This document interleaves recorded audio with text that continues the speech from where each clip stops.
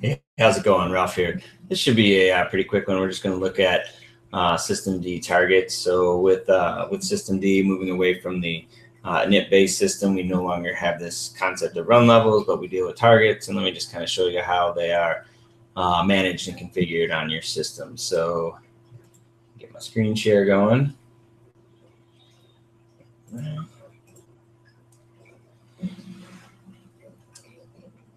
All right, so from an objective standpoint, really what we're looking at here is we're just looking at the objective here to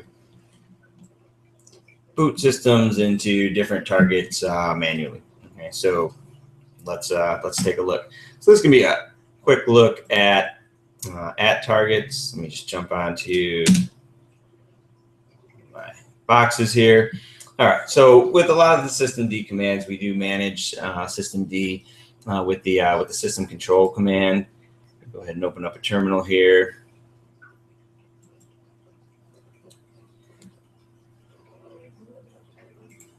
So you'll notice here that if well, let me go ahead and see out the root here. If I type in systemctl and then I just go ahead and hit tab twice, the commands that we're really going to look at here, if we want to change our targets, okay, then we would use the isolate command. In order to view what our current default is, it's the get default command, and then in order to set the default target, we use the set default command. All right, so then that's really all we need to worry about. Now, in terms of the target, so if I say system control here, and then I say isolate, and then I hit tab twice, you'll see that the targets that I'm the options that I'm given here would include the multi-user target, which is sort of synonymous with what we traditionally thought of as run level 3, and then we have the graphical target, which is what we would traditionally call like run level 5. We also have the emergency target and the rescue targets. Those are both kind of similar to things like single user mode. Keep in mind that both of those do have a SU logon, and so you'll have to know the root password in order to enter into those particular target levels. So right now I'm in the graphical target, so that allows me to run graphical tools. If I were to isolate over to the, let's say, the multi-user target,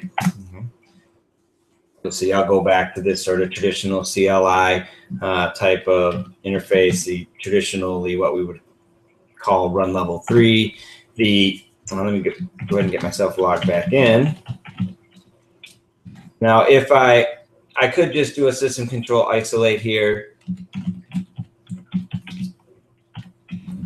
and go ahead and go back to my graphical target. Those support command completion, so you can use tab to help you out there. That would take me back into the graphical target. Now, if we want to look at the default configuration, I'm going to get logged in here, student.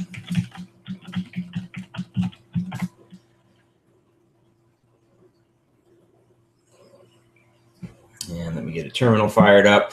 And when I run system control get default here,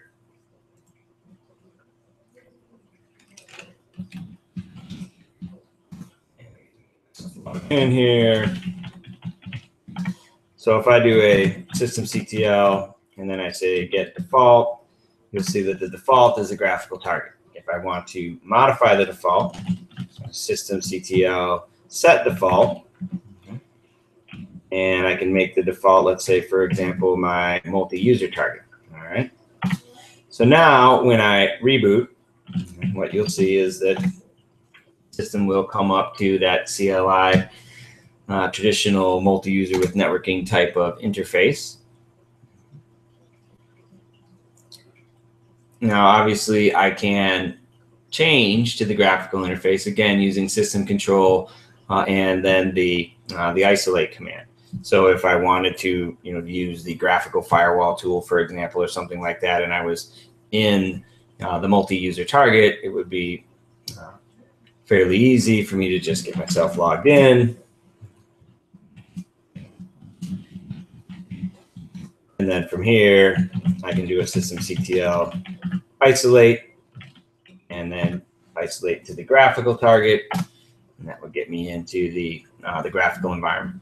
So really, I mean, what you should know how to do from my perspective is you should know how to change your target, okay, dynamically, and that's with system control isolate. You should be able to view the default target, okay, with the system control get default. And then lastly, you should be able to set the default target with the system control set default. So as I said, pretty straightforward.